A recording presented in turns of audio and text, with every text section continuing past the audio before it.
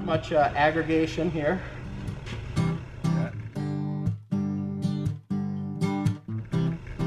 All right, so let's see what different amounts of compost start to do to this.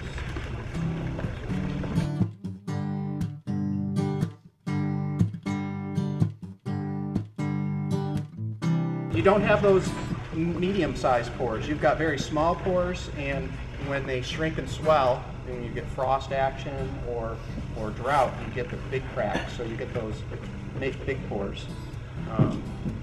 But it's starting to crumble a little more. But you have a limited window for when you could actually do this. You've got a narrow range of soil moisture that you could actually get in there with a tiller and do this. So this isn't something you could do when it was already baked like a brick or completely saturated in the spring. Now, would I be applying this onto the surface and then tilling it in?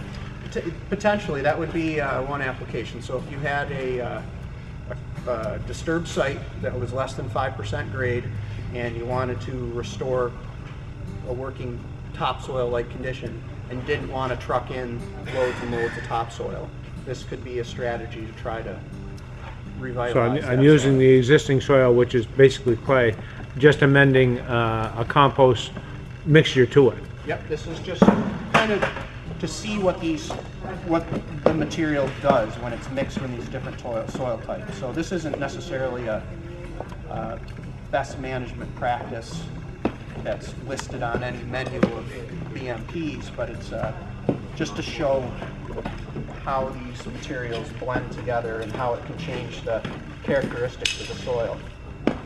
So I've got more compost in here than clay at this point. So you compact it now, it doesn't completely stay like a brick.